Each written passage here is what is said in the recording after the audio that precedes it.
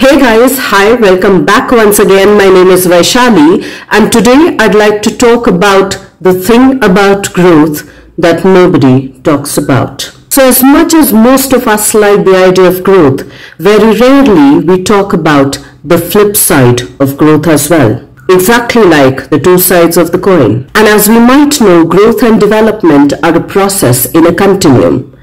At times unconsciously and at times uncomfortably consciously. And now some of you might be wondering, why did I use the word uncomfortably consciously? Firstly, logically, because most of us, most of the times on an everyday basis are operating from our subconscious and our unconscious, things that we are not even aware about, things that have gotten imprinted on us over time, which we are not even aware of, but we recognize it as ourselves.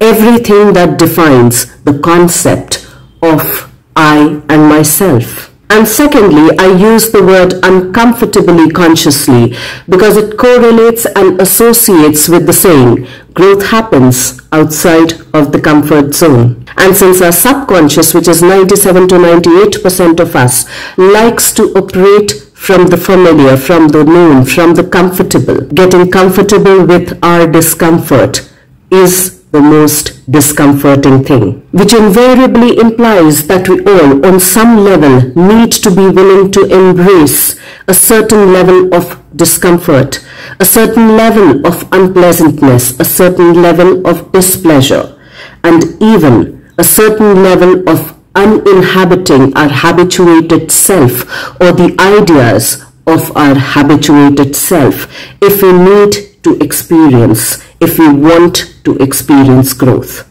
And thereby on some levels it might feel painful or painfully uncomfortable. So I'd like to take up an example here. Think of a little seed that's gradually growing into a tree.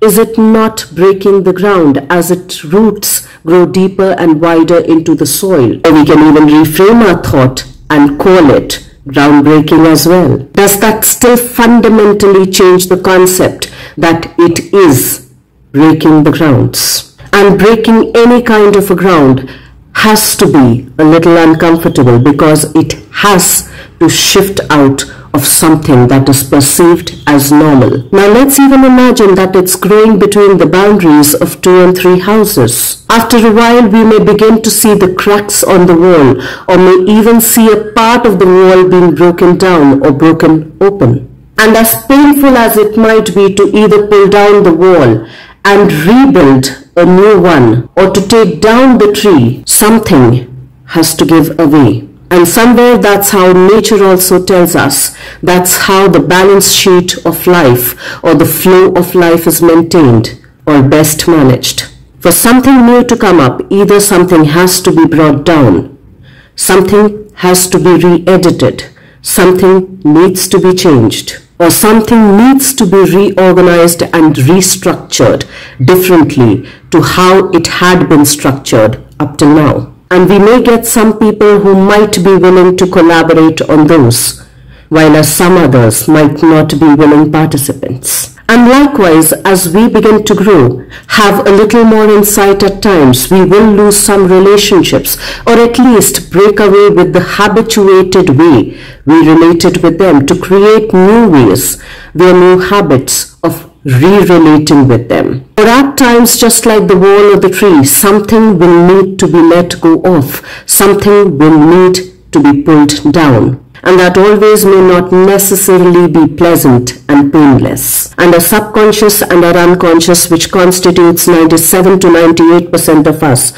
which functions on the familiar, on the habituated, on the known, will be in resistance to that. And since 97 to 98% of us will be in resistance to the 2 or the 3% of us that is conscious, it will be uncomfortable. It will be an uncomfortable tug of war. And I'd like to take up another analogy over here.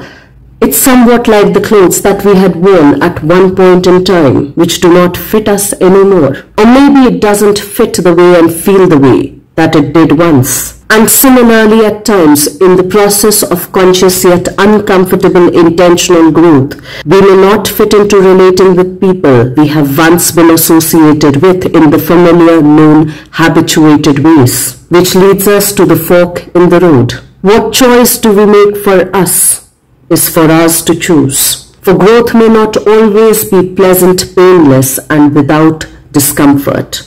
For growth may not be without that internal tug of war. Until we become aware of that exchange as to what we are willing to edit, what we are willing to change for that exchange, what we are willing to rebuild or bring down, we will never know what aspects we need to look out for in the balance sheet of personal and thereby interpersonal growth as well. Let's try and become aware of this balance sheet of our lives in the process of growth, personal growth, which is also interpersonal. Let's try and really reflect on that. Let's try and write it down for ourselves. And I will see you once again the next week. Till then, stay tuned in. And guys, if you do like the contextual content of these videos, please do like, share, and subscribe.